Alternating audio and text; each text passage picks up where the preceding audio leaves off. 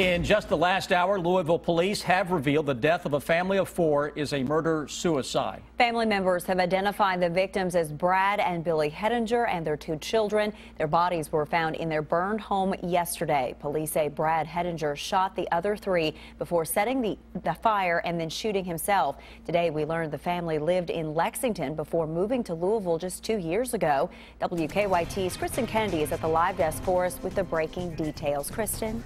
Amber, we talked to their Lexington neighbors this afternoon, even the couple who bought their old house. No one wants to believe what investigators say happened.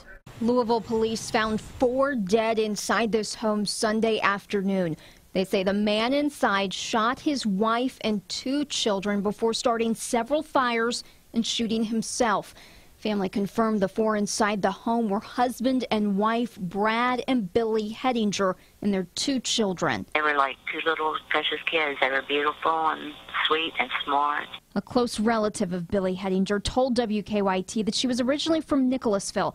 She worked for Baptist Health in Lexington and then Louisville. She was just happy all the time. And her children were just absolutely dolls. They just were the cutest things, and she loved them dearly. She was a great mother to those children. Their Louisville neighbors are planning a vigil tonight outside the home for the family. At the live desk, Kristen Kennedy, WKYT. Kristen, thank you. Right now, police will not comment on a motive in the case.